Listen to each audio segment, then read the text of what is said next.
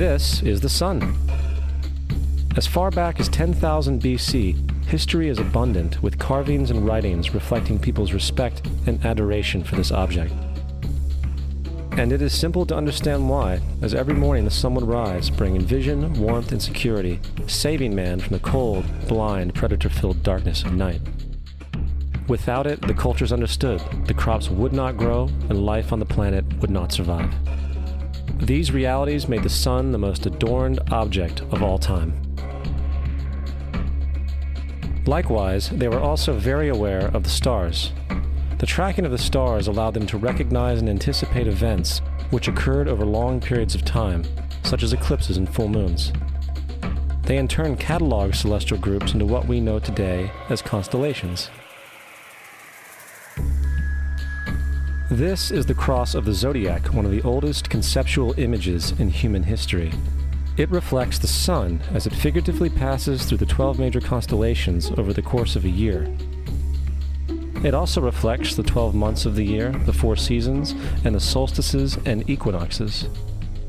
The term zodiac relates to the fact that constellations were anthropomorphized or personified as figures or animals.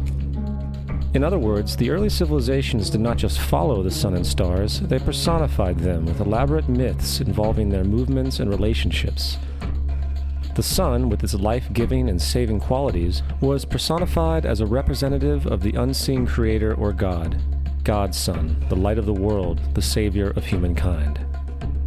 Likewise, the 12 constellations represented places of travel for God's Son, and were identified by names, usually representing elements of nature that happened during that period of time. For example, Aquarius, the water bearer, who brings the spring rains.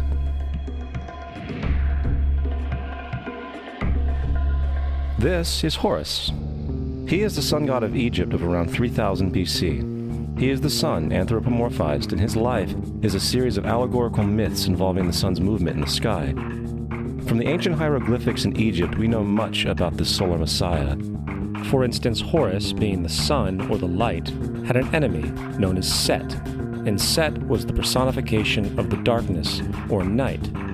And, metaphorically speaking, every morning Horus would win the battle against Set, while in the evening Set would conquer Horus and send him into the underworld. It is important to note that dark versus light, or good versus evil, is one of the most ubiquitous mythological dualities ever known, and is still expressed on many levels to this day. Broadly speaking, the story of Horus is as follows. Horus was born on December 25th of the Virgin Isis Mary. His birth was accompanied by a star in the east, which, in turn, 3 kings followed to locate and adorn the newborn Savior. At the age of 12, he was a prodigal child teacher, and at the age of 30, he was baptized by a figure known as Anup, and thus began his ministry. Horus had 12 disciples he traveled about with, performing miracles such as healing the sick and walking on water. Horus was known by many gestural names such as the Truth, the Light, God's Anointed Son, the Good Shepherd, the Lamb of God, and many others. After being betrayed by Typhon, Horus was crucified, buried for 3 days, and thus resurrected. These attributes of Horus, whether original or not, seem to permeate many cultures of the world, for many other gods are found to have the same general mythological structure. Attis of Phrygia, born of the Virgin Nana on December 25th, crucified, placed in a tomb, and after 3 days was resurrected. Krishna of India, born of the Virgin Devaki, with a star in the east signaling his coming. He performed miracles with his disciples, and, upon his death, was resurrected. Dionysus of Greece, born of a virgin on December 25th, was a traveling teacher who performed miracles such as turning water into wine. He was referred to as the King of Kings, God's only begotten Son, the Alpha and Omega, and many others. And, upon his death, he was resurrected. Mithra of Persia, born of a virgin on December 25th, he had 12 disciples and performed miracles, and upon his death was buried for 3 days and thus resurrected. He was also referred to as the Truth, the Light, and many others. Interestingly, the sacred day of worship of Mithra was Sunday. The fact of the matter is, there are numerous saviors from different periods from all over the world which subscribe to these general characteristics. The question remains, why these attributes? Why the virgin birth on December 25th? Why dead for 3 days in the inevitable resurrection? Why 12 disciples or followers? To find out, let's examine the most recent of the solar messiahs. Jesus Christ was born of the Virgin Mary on December 25th in Bethlehem. His birth was announced by a star in the east, which 3 kings or magi followed to locate and adorn the new Savior. He was a child teacher at 12, and at the age of 30 he was baptized by John the Baptist, and thus began his ministry. Jesus had 12 disciples, which he traveled about with, performing miracles such as healing the sick, walking on water, raising the dead. He was also known as the King of Kings, the Son of God, the Light of the World, the Alpha and Omega, the Lamb of God, and many, many others. After being betrayed by his disciple Judas and sold for 30 pieces of silver, he was crucified, placed in a tomb, and after 3 days was resurrected and ascended into heaven. First of all, the birth sequence is completely astrological. The star in the east is Sirius, the brightest star in the night sky, which, on December 24th, aligns with the 3 brightest stars in Orion's belt. These 3 bright stars in Orion's belt are called today what they were called in ancient times, the 3 kings. And the 3 kings and the brightest star, Sirius, all point to the place of the sunrise on December 25th. This is why the 3 kings follow the star in the east, in order to locate the sunrise, the birth of the sun.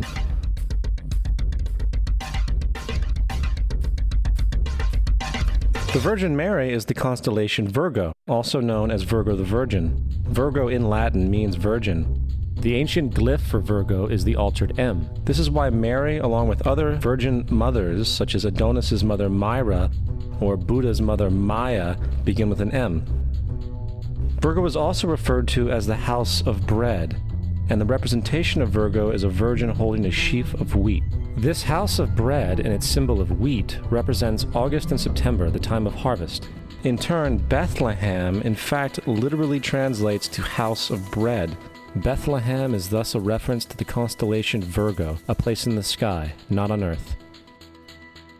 There's another very interesting phenomenon that occurs around December 25th, or the winter solstice. From the summer solstice to the winter solstice, the days become shorter and colder. And from the perspective of the northern hemisphere, the sun appears to move south and get smaller and more scarce. The shortening of the days and the expiration of the crops when approaching the winter solstice symbolize the process of death to the ancients. It was the death of the sun. And by December 22nd, the sun's demise was fully realized, for the sun, having moved south continually for 6 months, makes it to its lowest point in the sky. Here a curious thing occurs. The sun stops moving south, at least perceivably, for 3 days. And during this 3-day pause, the sun resides in the vicinity of the Southern Cross, or Crux, constellation. And after this time, on December 25th, the sun moves 1 degree, this time north, foreshadowing longer days, warmth, and spring. And thus it was said, the sun died on the cross, was dead for 3 days, only to be resurrected or born again. This is why Jesus and numerous other sun gods share the crucifixion, 3-day death, and resurrection concept. It is the sun's transition period before it shifts its direction back into the northern hemisphere, bringing spring and thus salvation. However, they did not celebrate the resurrection of the sun until the spring equinox, or Easter. This is because at the spring equinox, the sun officially overpowers the evil darkness, as daytime thereafter becomes longer in duration than the night, and the revitalizing conditions of spring emerge. Now, probably the most obvious of all the astrological symbolism around Jesus regards the 12 disciples. They are simply the 12 constellations of the zodiac, which Jesus, being the sun, travels about with. In fact, the number 12 is replete throughout the Bible.